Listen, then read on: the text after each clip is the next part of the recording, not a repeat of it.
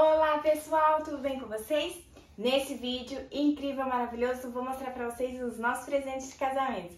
Não estão todos aqui porque tem alguns que a gente já tá usando e tudo. Mas esses aqui são os últimos que a gente comprou e chegou com o decorrer da semana. E vou mostrar pra ver se vocês gostam dos nossos presentes de casamento. Foram os nossos convidados que deram. Vou começar por essa batedeira. Gente, incrível essa batedeira, vejam bem. Por quê? Porque eu quis muito esse tipo de batedeira. Eu não sei se vocês já viram, mas o... Como que eu posso chamar aquilo dela? O copo.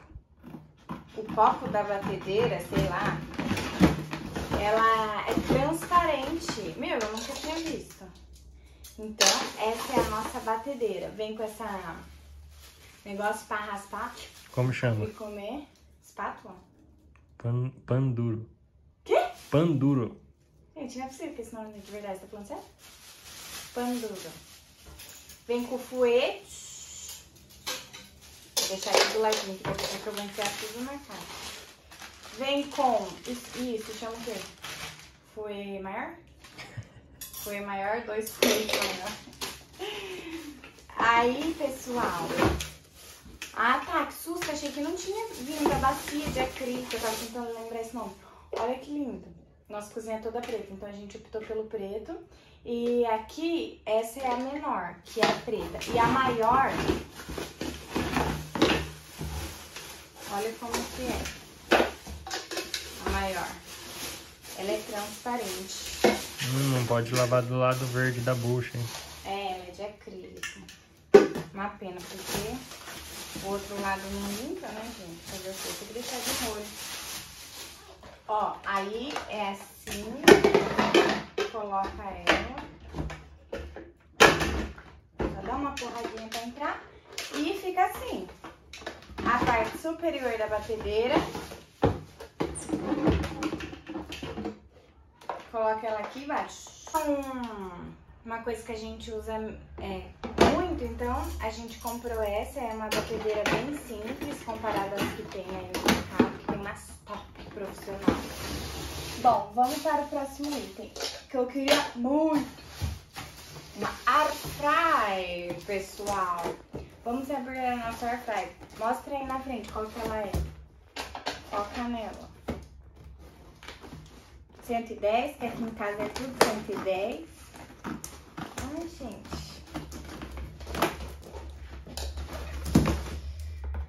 E aí...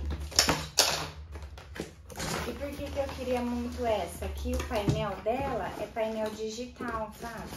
É diferente das outras. Vou tirar pra mostrar pra vocês. Essa é chique. Tchau, tchau, tchau. Nossa. Ai, gente, é pesada. Olha, olha a vida. Dá pra mostrar aí pro pessoal? Dá. Ó, o painel digital, aí você mexe aqui. Aí aqui em cima tem as coisas. Tomada. E segue o processo. Era pra deixar a caixa aqui que eu ia colocar dentro. Ai, gente, é bem pesadinha. Tem essa da Pernambucana. Que é o que? Gente, eu super amei esse aqui. Esse, ele é aquele grill lancheira, sabe? Então, 2 em 1? 2 em 1. Em vez de você comprar uma lancheira e o grill, como a gente otimiza muito espaço aqui em casa, a gente já comprou 2 em 1. Ele é pequenininho, mas cabe um bicho. Não é? Olha aí que lindo. Como que abre? Deixa eu ver. Achei. Gente, muito chique. Aí você põe o negócio aqui. E assa, da Britânia também. Nossa, a gente comprou, parece que tudo da Britânia, né? Marca boa, né? É que é mais barato. Pessoal, uma dica, tá? E como a gente queria as coisas pretas, o preto é mais caro que o colorido, nunca vi. Ixi, o que será que é aí, hein? Também não sei, vamos descobrir Fios e agora. cabos. Fios e cabos. Vamos ver o que vocês acham que é. Ah, uma coisa que eu queria muito pra organizar a vida do meu marido. Ixi, minha vida tá toda bagunçada. Agora você vai organizar. Tá, tá, tá, tá. Seus temperos. Porta tempero. Hã? Porta tempero. Porta tempero, isso aí. Gente, aquele de inox que eu queria muito. Gente. Ah, tem medo de cair. Caiu tudo, ó. Aí esse é o nosso porta tempero. Mas eu já vou deixar tudo aqui pra fora, que eu já quero organizar tudo aqui em casa. Depois, se vocês quiserem ver um vídeo de como ficou aqui em casa, vocês me avisam. Que daí a gente grava, né, amor? Comenta. Colocou, comenta, curte, compartilha e deem sugestões, tá? Esse é chique, hein? Olha aí, pessoal, diz que até vira chiquinho. Vou colocar aqui do lado. Próximo item. Deixa pesado, gente. Ô, louco, uma caixinha dessa? Nossa, tem uma caixa dentro da outra. O que será que é, hein? Será que é a cafeteira? Ah, é sim. Gente, não é possível que uma cafeteria venha aqui dentro. Outra coisa do meu marido. Tcharam! Sério. Vocês sabem o que é isso? Calma aí, foi de uma errada. Vocês sabem o que é isso? O que é, amor? Cilindro de abrir massa. Cilindro de abrir massa fresca. Vamos fazer... Macarrão. Vamos fazer macarrão. Nós vamos fazer já, né, amor? E vamos postar aqui no YouTube. É, como fazer massa fresca. Olha, pessoal, é isso, tá? Só que eu não sei mexer em nada disso. Gabriel, depois que vier aqui... E é isso. Vocês estão gostando? Amor, deixa na caixa? Depois põe na caixa. Vou deixar nessa caixinha pequenininha, ó. Só pra não estragar. O próximo é a nossa cafeteira. Que eu queria demais essa cafeteira. Olha isso, pessoal.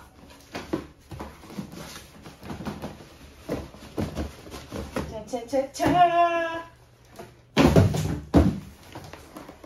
Doce custo. Nem acredito, pessoal. Ai, tô muito feliz, Senhor. Obrigada, Deus. Olha. Ai, gente, eu nem vou tirar, porque acho que dá um trabalho. Ó, esse aqui é o... Como eu posso dizer disso?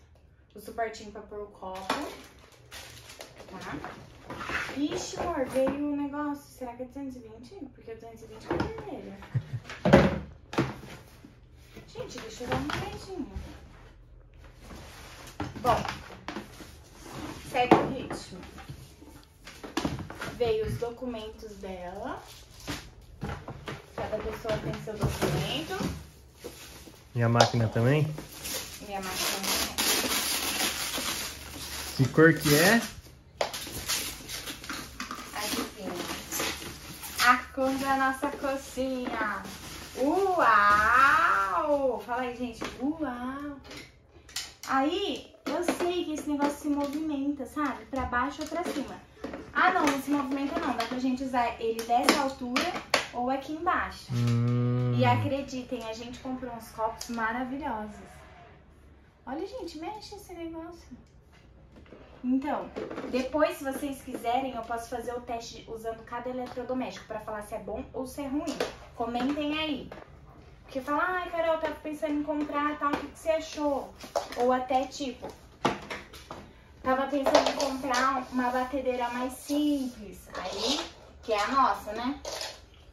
Eu posso falar, gente, esse presente nós compramos porque... É o seguinte, a gente detonou o ventilador da minha sogra, porque quando a gente veio morar aqui não tinha nada, nem ventilador.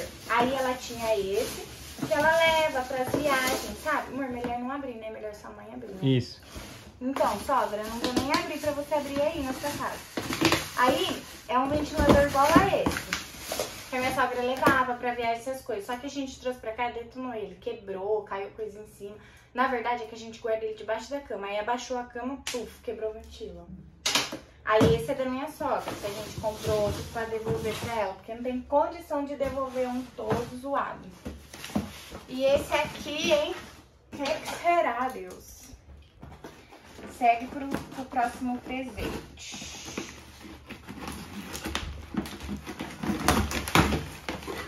Nosso mixer! É mix ou mixer? Como que eu falo? Britânia novamente, gente. Eu nem tô percebendo que nós comprou tudo da Britânia. Só tô vendo que tá com as caixas tudo igual. Olha aí nosso mixer. Nossa, vem até com essa jarrinha. Meu pai não tava nem lembrado. Vou mostrar tudo pra vocês, tá, gente? Ó, vem esse negócio que é de montar ele. Se a gente quiser deixar ele de enfeite, a gente pode. Aí, esse é o motor do mix. Ó, você liga aqui, é o motorzinho do mix. E aqui é uma propaganda que ele é 3 em 1. Vê se vocês conseguem ver. Esse aqui você pode usar o fouet. Assim, tá, pessoal?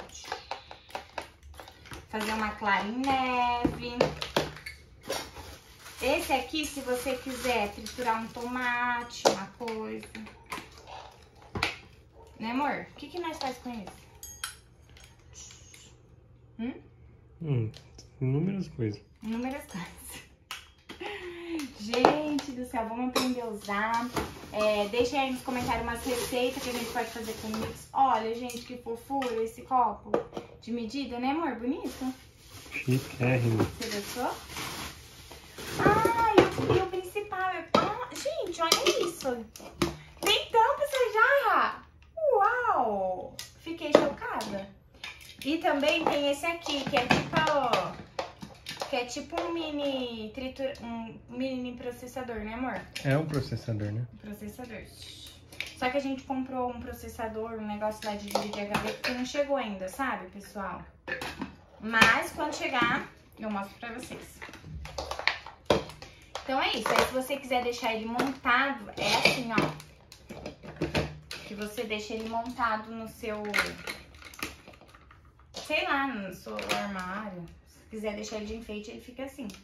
E aí a jarrinha você guarda, não precisa pôr essas coisas. Gostaram? Curtiram? Comenta. Compartilha o vídeo. Depois a gente vai mostrar o desastre. Se não quebrar até o próximo vídeo. Vai, né? Depois a gente vai mostrar usando pra vocês verem. Daí eu comento sobre a marca. A potência, tem tudo isso. Gente, agora esse é incrível. Vocês vão ficar chocados, assim como eu. Eu fui na casa da minha avó falou: Fia, quer tomar um café? Falei, quero. Nessa máquina. Como que ela falou? Fia, quer tomar um café? Aí, ela veio com um copinho de cappuccino. Sabe quando vocês pedem um cappuccino, assim, sei lá, que vem aqui aqueles copinhos chiquinhos, numa cafetaria? Cafetaria. É cafetaria, amor? Calma. Como vocês dão esse negócio de café? Aí, eu falei, gente, eu quero esse negócio, que é muito bonito. Só que eu achei que era difícil de achar. Mas o Mercado Livre tá aí pra isso. Pra suprir nossas necessidades. Comprei pelo Mercado Livre, pessoal. Olha que lindo que ele é. Vem bem embalado, né? Porque pra chegar aqui inteiro. Tomara que não tenha nenhum trincado, viu?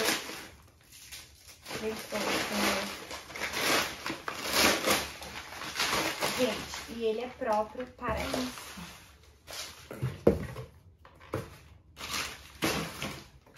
Olha, esse tava quase solto, você viu, mano? Vi. Olha, pessoal. Aí, vou mostrar pra vocês como que vai ficar. A gente tem nossa cafeteira. Põe aqui. Tcharam! 10 cappuccinos. Faz como? brinda e bebe.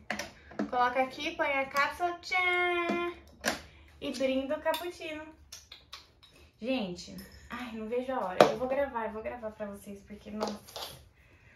Ai, Senhor, obrigada por esses sonhos que serem realizados.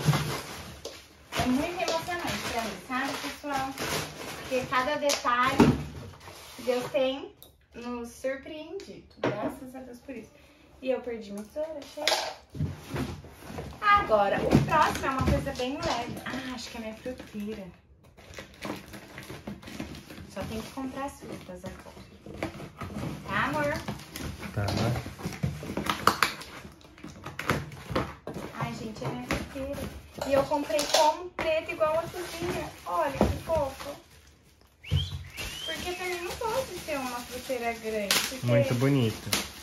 Bonita, né, amor? Coloca umas frutas aqui.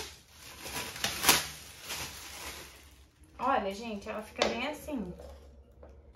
Ih, tá meio balanço aqui. Aí vocês colocam a fruta em cima. E fica a cara da minha cozinha, né, amor? Que é toda preta. Vocês gostaram? O próximo item... Para de gravar. Pessoal, esse item é o item das folhas. É de fundo removível.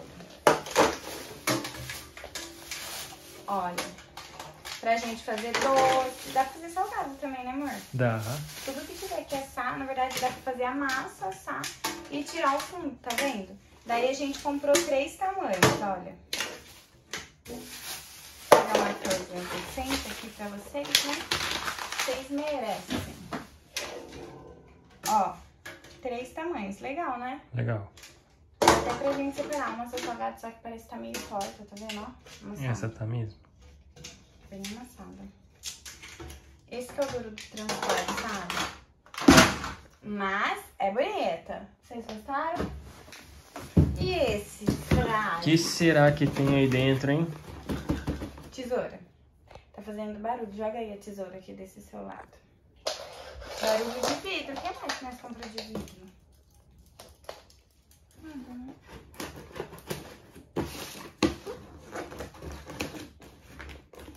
Você lembra alguma coisa? Não. Tchá, tchá, tchá, tchá. Ah! Nossa geleira. Como que eu chamo isso? Porta-gelo. Não, tem um nome.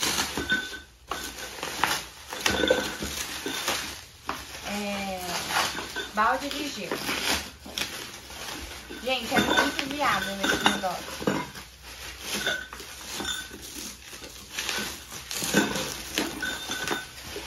Ainda bem que é pequenininho esse papel bolha. Nossa, esse não fica aqui até amanhã. Nossa, mas é pequeno o balde, gente. Claro, né? Senão o gelo vai ficar aí até quando derretendo. Oh, não. Põe um pouquinho de gelo, vai, põe mais um pouquinho. Agora tem que comprar as formas de gelo que você perdeu. Ai, gente, é verdade, da capoeira. Maluco. Se eu perdi, não, roubaram de mim. É, roubaram. Ó, o pegador. Eu deixei aqui no condomínio, dentro da geladeira. Aí pegaram. É roubo. Olha, gente, que linda! Olha isso. Daí a gente encaixa a alça aqui e leva até lá na outra. Ai, dá um medo do vidro estourar. Daí fica assim, balde de gelo. Muito top, né? Que como a gente mora em apartamento, quando aluga churrasqueira, aí tem que subir com gelo, com as coisas e tudo. A gente já sobe com o baldinho, entendeu? A gente vai usar demais. Agora vamos abrir os maiores. Quer dizer, tem um pequenininho aqui ainda. Que é nosso aspirador de pó. Electrolux. Finalmente uma marca diferente. E esse, gente, era o aspirador que eu queria. Um aspirador vertical. E tem aquele... Esse é 2 em 1, né, mano? Esse é. Que dá pra limpar na mão, sabe? chata aqui em cima. É o documento dele, né? O documento dele, isso, exatamente. Aí tem esse cabo, que eu ainda não estudei, não sei pra que ele serve. Provavelmente pra manter em pé, óbvio. Então é assim. Se caso precisar, a gente encaixa aqui. Pra sugar, né, amor? Isso. Liga e desliga. Aí aqui, desengata pra limpar o filtro e tirar o pó. Nossa, Carol, parece que você já sabe. Não, meu filho, tô aprendendo tudo agora. Vou até deixar aqui do ladinho pra não estragar. E esse aqui é a rodinha que vai no piso. Daí a gente emenda todo ele. Isso aqui deve ser tipo uma luvinha pra fazer a emenda. Aí a gente emenda. Aí foi. Será que é assim, gente? Acho que deve ser, né? Assim, e esse vai aonde? Aqui. Isso mesmo. Olha, legal, tem até uma travinha. Gente, amei. Muito fácil de montar, simples. Ó, você vai sugando a casa. A casa não, só o pó. Aí você vai sugando o pó e ele se fica assim. Amei. Vocês curtiram? Vou experimentar e falo pra vocês se é bom ou se é maravilhoso. Espero que seja maravilhoso. Aí tem esse, se vocês quiserem, ou se vocês quiserem usar ele assim, também dá, acho. Creio eu, que eu ainda não usei, não sei. O nosso próximo item é os maiores agora. Vamos abrir o nosso. Como chama? Climatizador. Climatizador. De qual marca? Britânia. Gente, essa Britânia tá bastante no mercado, né? E nós nem percebeu. Não, eu não percebi, tô vendo agora, tudo Britânia. Aquelas, né? Tem gente que compra as coisas só de uma marca porque fala que é boa. Eu não tô nem aí, vou no mais barato. E o que vai ser mais viável no momento, né? Gente, esse climatizador, a gente fez tipo um teste. Ai, gente, é difícil. Consegui. Fazer uma forcinha aqui, né? Porque... Top. A gente fez um teste e amou. Eu estava ansiosa. Olha, gente, nós somos muito firmes, viu? Pra segurar tudo isso e abrir só na frente de vocês.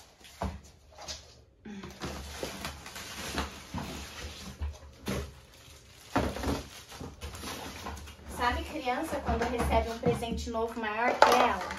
Tô me sentindo assim. Essas são as rodinhas. Uma aqui, amor. Esse é o gelo pra pôr na gaveta do... Pra pôr na gavetinha dele. Vou sentar aqui pra mostrar pra vocês. Ó. Gente, ele é muito lindo. Era desse jeito que eu queria. Obrigada, senhor. Olha. Você vai clicando aí e vai fazendo as coisas. Tem a rodinha. Vê se esse tamanho de roda. Legal, né, amor? Daí, pessoal, aí é só abrir a gavetinha aqui, ó. Colocar e tampar. Vou colocar isso aí também só pra guardar. Daí, esse é o nosso climatizador. Espero que vocês tenham gostado. Vamos tirar ele fora de cena, porque agora é a vez do aquecedor. Tesoura, tesoura, tesoura. Achei. Gente, esse climatizador, eu vi um parecido. Aquecedor. É, esse aquecedor, eu vi um parecido em Campos do Jordão, só que tamanho gigante, obviamente. Olha aí, amor, filma ele aí na caixa, para o pessoal não entender como que ele é. Porque provavelmente acho que vem desmontado, né?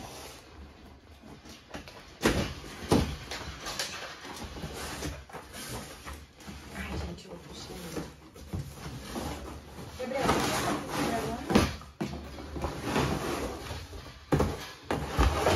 Ó, que chique!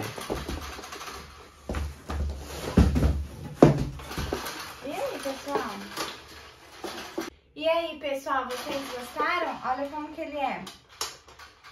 Daí, vezes 2 para muito aquecido, desligar e um só para pouco aquecido. Então, tô gostando desse mexe-mexe. Mas depois a gente arruma e vê como que é. Agora, pessoal, o último de todos é a nossa TV. Só que não dá pra abrir, obviamente. Mas aqui, ela é cristal, 55 polegadas. 4K. Essas coisas. Como que fala quando é smart, sabe? Esses negócios. Só que daí a gente vai instalar ela. Que eu preciso abrir com a ajuda do Gabriel. A gente vai instalar ela. Depois vocês comentam aí se vocês querem ver. Aí eu gravo a nossa instalação, a gente colocando ela na parede, comprando suporte, todas as coisas. Pessoal, é isso que a gente tem pra mostrar. Espero que vocês tenham gostado. Um beijo e até o próximo vídeo. Não esqueça de curtir, compartilhar e comentar. Esse sim é um youtuber